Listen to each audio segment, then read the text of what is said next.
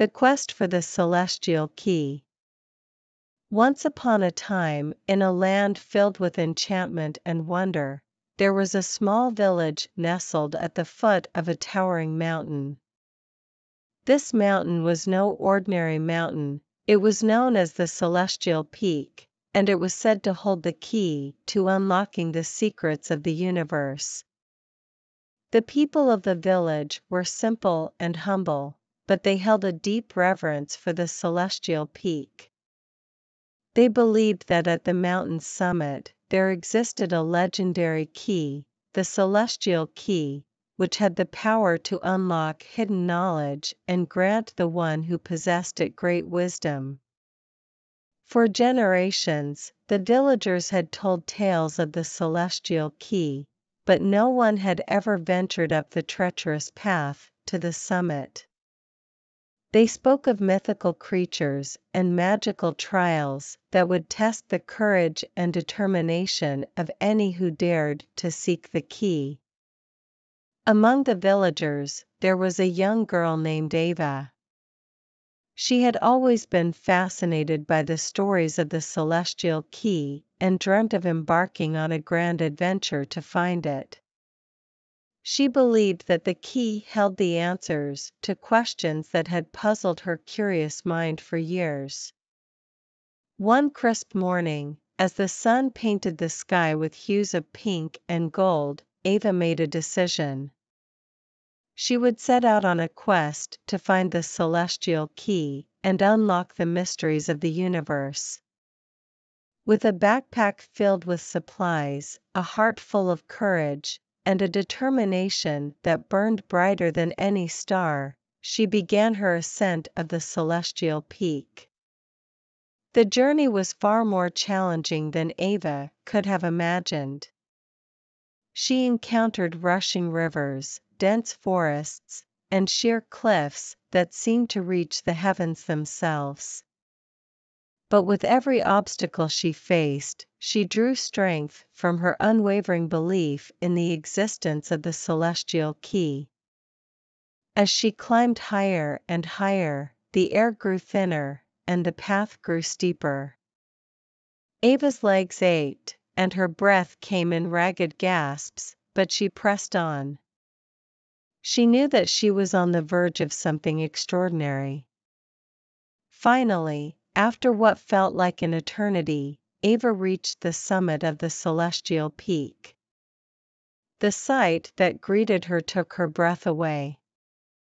Before her lay a radiant pool of water, its surface reflecting the stars above as if it were a mirror to the heavens. In the center of the pool floated a shimmering key, the Celestial Key. Ava approached the pool with reverence, and as she reached out to grasp the key, a voice echoed in her mind. It was a voice filled with ancient wisdom, a voice that had been waiting for her. The voice whispered secrets of the cosmos, answered questions that had puzzled scholars for generations, and bestowed upon Ava a profound understanding of the universe. With the Celestial Key in her possession, Ava knew that her quest was complete. She began her descent from the summit, carrying with her the knowledge and wisdom she had gained. As she returned to the village, she shared her newfound understanding with her fellow villagers, filling their hearts and minds with wonder and enlightenment.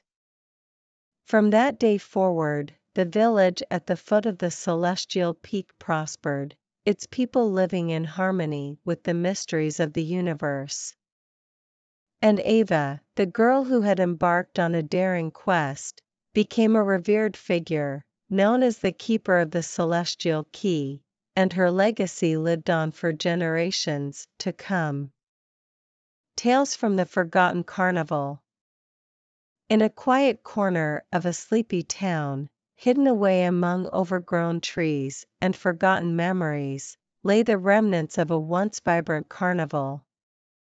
This place was unlike any other, for it was the site of countless stories, mysteries, and a touch of magic. The carnival had long been abandoned, its rides and stalls covered in a shroud of vines, and its colorful banners faded by time.